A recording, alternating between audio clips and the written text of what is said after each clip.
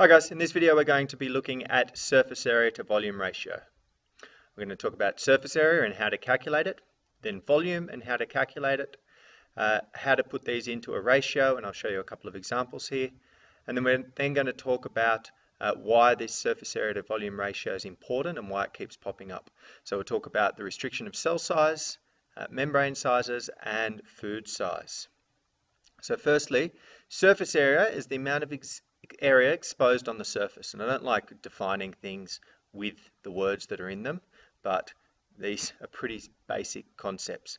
So when we have the surface area, say we have a cube, we pull that cube apart to find the net, and we have 6 squares, one on each side of the cube, and in combination they make up the surface area.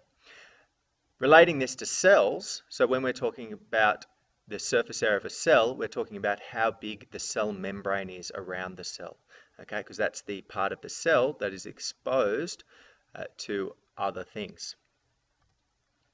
Volume is the amount of 3D space that an object occupies.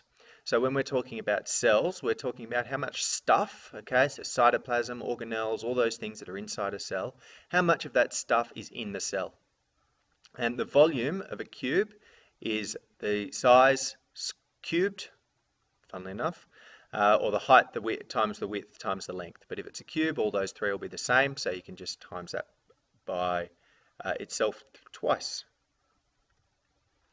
Okay, so let's have a look at some examples of this surface area and volume, and then we can put them into a ratio. Okay, so firstly we have a cube here which has sides that are 1 centimeter, 1 centimeter, 1 centimeter. They're all 1 centimeter. It's a cube. Okay, so surface area. To work out the surface area, we get the sides of the cube, so that is 1 times 1. And there are 6 sides of the cube, so we times that all by 6, giving us a surface area of 6 centimeters cubed. Now, as far as volume goes, we're looking at the three-dimensional space here. So we get the height times the width times the length, and we find that it is 1 cubic centimeter, which makes complete sense.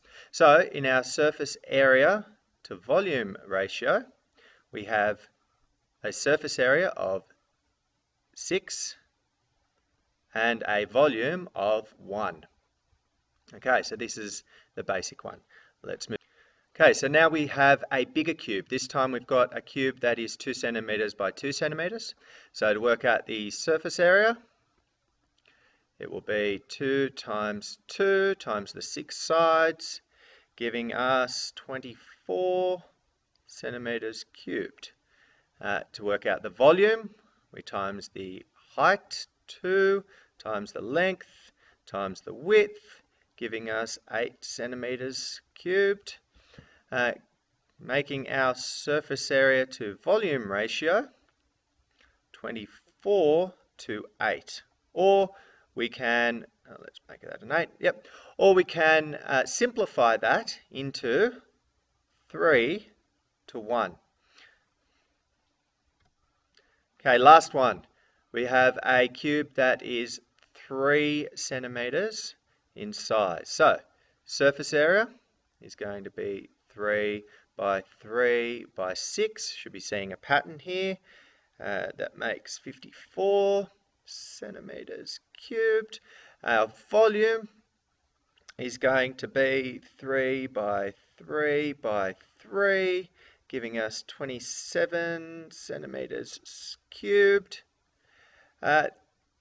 So our surface area to volume ratio of this cube is going to be 54 to 27, or 2 is to 1.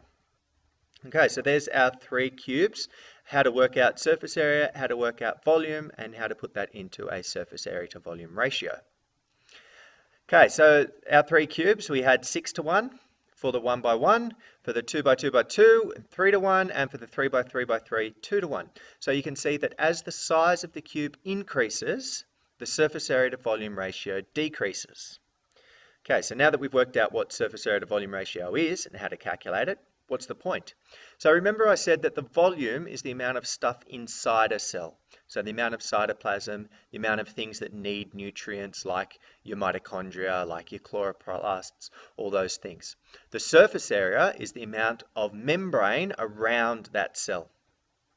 So the larger that a cell becomes, the smaller the surface area to volume ratio, meaning the less efficient the cell becomes at getting nutrients from the environment. So there's less surface area, less membrane, but there is more volume, more actual things that need those nutrients. And this is the reason that unicellular organisms are all small, and that anything bigger than a unicellular organism has to be multicellular. So you have to have multiple cells with each of those having its own surface area or its own cell membrane to decrease that surface area to volume ratio. Another place that surface area to volume ratio comes up in is membrane size. So we've got a whole heap of things inside the cell that we've already talked about. We've talked about photosynthesis occurring in the chloroplasts, respiration occurring in the mitochondria, and reactions such as protein synthesis occurring on the endoplasmic reticulum. So the more surface area that any of these things have, or the more membrane, the more of the reaction that can occur. So for example of photosynthesis in chloroplasts, the more surface area that there is inside the chloroplast, the more photosynthesis is going to happen. So the more small thylakoid discs that are found inside the chloroplast, the larger the surface area, and the more photosynthesis. And that's why we'll remember that inside the chloroplast are these flattened stacks of membranes. So these stacks mean that there is a very high surface area to a fairly small volume inside those discs. And the same thing is true for mitochondria, where we have that internal structure of the folded membrane, and for the endoplasmic reticulum and Golgi apparatus, where there are lots of membrane and they're quite flat so that there's not a lot of volume between that actual membrane, so more reactions can occur. Another place where surface area to volume ratio comes up, and this is getting into more of the chemical side of it, but when chemical breakdown of a substance occurs, it occurs at the active site for that is the surface.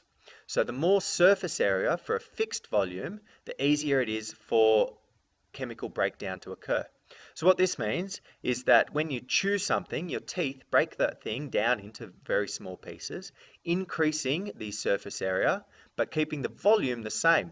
So therefore there's more sites for that reaction to that chemical digestion reaction to occur, and it occurs more efficiently. All right. This has been a long one. In this video, we've talked about surface area being the amount of exposed area on the surface of an object. We've talked about the volume of an object being how much three-dimensional space that an object takes up. We've talked about the surface area to volume ratio, how to calculate it for cubes, and the general rule that as things get bigger, the surface area to volume ratio gets smaller. And the restriction that this puts on cell size, causing unicellular organisms to be small, because the smaller a cell is, the more efficient it is at getting nutrients from the environment.